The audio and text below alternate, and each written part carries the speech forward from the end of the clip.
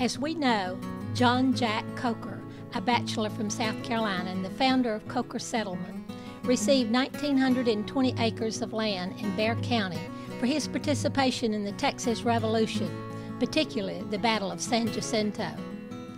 After John had taken residence on his grant, he sent word to his brother, Joseph Coker, in Alabama, inviting him to come to Texas and to bring his family to help settle the large acreage of land.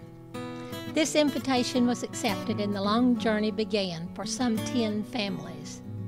The trip began in November of 1846 and lasted until June 1847. Joseph Coker's wife, Melinda, died on the trip to Texas.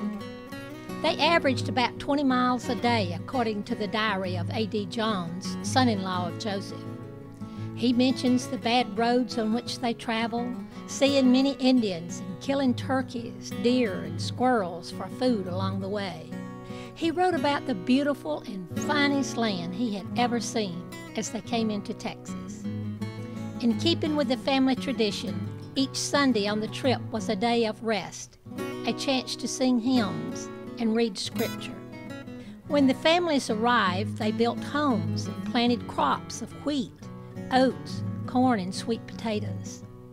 They raised cattle and chickens and established dairy farms to provide milk and butter. Water was scarce and a frequent problem with the intermittent flooding of the creek. No one had water wells. Water barrels were at every house to catch rainwater. It was necessary to travel from the Coker settlement to San Pedro Springs to fill the water barrels, and on most mornings the familiar rattle of cans and barrels could be heard as the wagons rumbled toward the spring. It was an all-day round trip to San Pedro Springs. The women sometimes washed their clothes in the creek, but had to keep an eye out for Indians who were a threat in the area. The trip into San Antonio was also an all-day affair, being some 6 miles away. Life wasn't easy for the people of Coker Settlement. Rattlesnakes were a big problem. Constant guard was necessary to watch for Indians. Diseases and animal bites in the territory were common, where the people had to be their own doctors.